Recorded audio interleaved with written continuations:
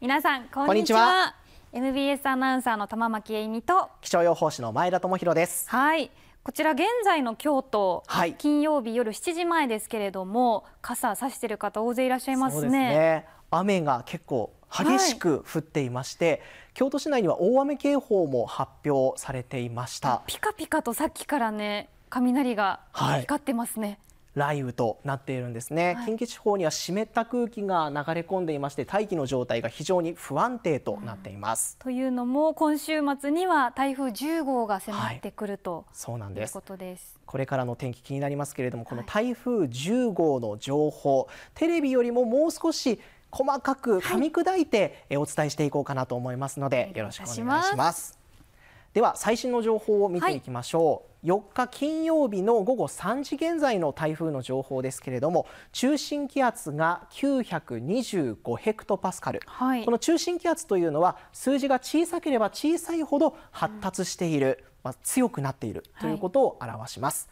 中心付近の最大風速は50メートル、瞬間的には70メートルの風が吹いています。この70メートルというのは時速に直しますと252キロ、新幹線くらいのスピードの暴風が今中心付近では吹き荒れているということなんですよね。非常に強い勢力と今なっています。でここからさらに発達するというのが今回の台風の怖いところでして、土曜日から日曜日にかけて中心の気圧は915ヘクトパスカルまで下がって猛烈な勢力となって、この後沖縄や奄美地方、そして九州へと接近する可能性が高くなってきています。この915ヘクトパスカルっていうのはどんな勢いなんですか？これも過去最強クラスというふうにお伝えしましたけれども、これまででこの930ヘクトパスカル以下の気圧で日本に上陸した台風っていうのは3つしかないんですね。たったの3つ？そうなんです。その3つがこちらなんですけれども、930ヘクトパスカル、929ヘクトパスカル、925ヘクトパスカルというのがその3つの台風なんですけれども、そのうちの1番2番というのはこれまでに犠牲者数千人ほどを出した昭和3大台風のうちの2つなんですね。ですから今回その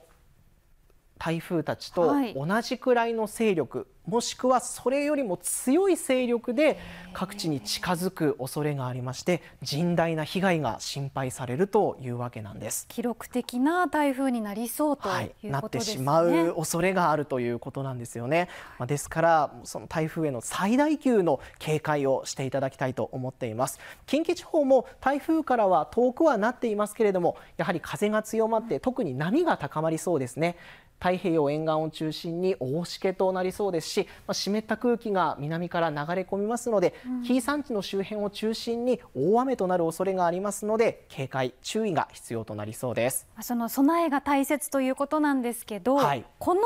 予報図、進路図ってどんな風に見ればいいんですか？これね、ちょっと見方を勘違いされているっていう方も結構いらっしゃるようなので、この台風の進路図についても詳しく見方をお伝えしていこうと思います。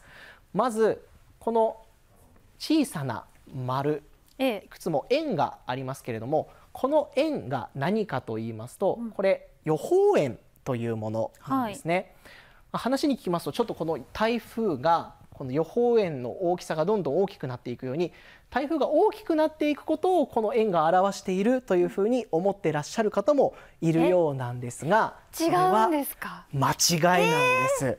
この予報円というのは何かと言いますと、この円の中のどこかに台風の中心が来る可能性が高いですよということを表したものなんです。なるほど。確率にしますと 70% 以上の確率でこの円の中に台風の中心が来るというものなんですけれども、ですからこの進路次第、台風が西寄りのルートを取った場合には、この時間帯にここに台風の中心がある可能性もあるし、東寄りのルートを取ればこの位置に台風の中心が来る可能性もある。そういうことなんですね。そうなんです。台風のスピードが遅ければこの位置だし、スピードが速ければこの位置という可能性もあるよということを示した円なんですね。なるほど。それで言うと、今回九州はちょっと心配になってきますね。そうなんです。この円の端と端をつないだ線の範囲ですね。その一番東寄りのルートを通った場合というのは、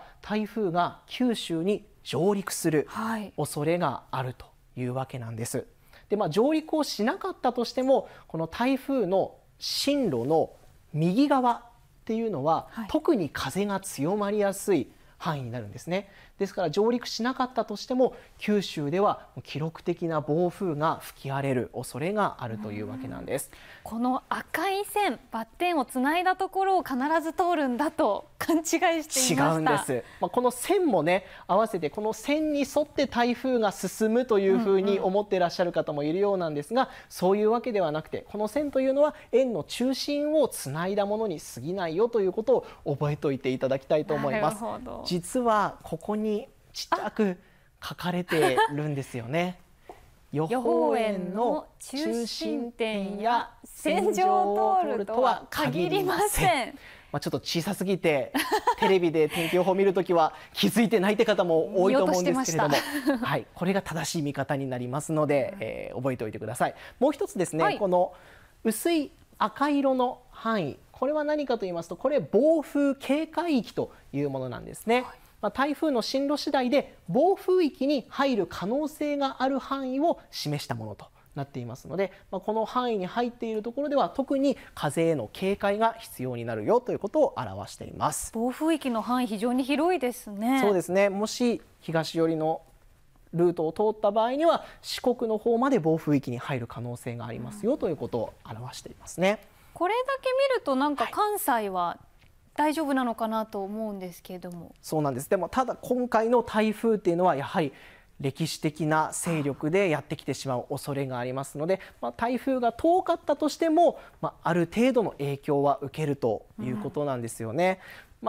近畿が大荒れになるという心配は今回はないかなというふうに思っていますが、先ほどお伝えしたように高波だとか、雨の降り方への警戒注意は必要になってくるかなというふうに思います。今お話あったように歴史的、記録的っていうことなんですけど、どうしてこんなに大きな台風ができてしまったんでしょうか。この勢力の強さの原因は先月8月の暑さにあるんです。暑かったですよね。今年は特にめちゃくちゃ暑かった8月なんですけれども、この暑さ、これが台風の強さに影響しているんです。今年の8月というのは過去一番暑い8月でした。平年の気温と比べますと8月っていうのは2度前後高かったところが多かったんですね。ここに表示している近畿のところは8月の気温が高い方1位というそんな暑さということになってしまいました。で、気温も高いんですけれども、その分海も温められてしまっていて、日差しが強くて海が今熱々なんです。8月の日本の南の海面水温も過去最高を記録しているんですね。この辺りの海水温が過去になかったぐらい熱い温水プールぐらいになってしまって、ピンクのところは30度前後の暑さということで。そうなんです。その海面水温30度以上というところが日本海の方まで広がってきているような状況なんですね。台風というのはだいたい海面水温が27度くらいで、それ以上で発達するというふうに言われますから、この30度っていうのはもう発達するには申し分ないくらいの海面水温にちょっと環境が整ってしまっているわけですね。そんな熱々の海のところを通ってくるから、台風がどんどん発達して勢力を強めて、それが衰えないままに日本に近づいてきてしまうというわけなんですね。平年と比べると2度から3度くらい海面水温が高くなっていますので、これまでにないくらいの強さで台風が来てしまうのも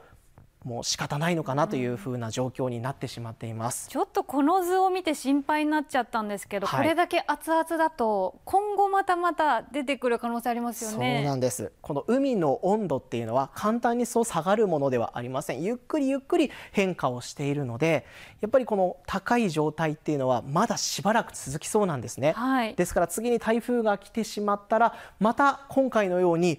非常に発達して日本に近づいてきてしまう恐れがありますので、近畿で今回大きな被害が出なかったとしても、次の台風に備えて準備、その防災上の備えっていうのを進めていただきたいなというふうに思います。今回進路図の見方が分かったと思うので、備えも変わってくるかなと思います。ぜひテレビの天気予報を見るときにも活かしていただければと思います。今日は台風10号についてお伝えしました。これからもお天気の疑問質問どしどしご応募お待ちしております。こちらのアドレスまで送ってください。今日もご視聴ありがとうございました。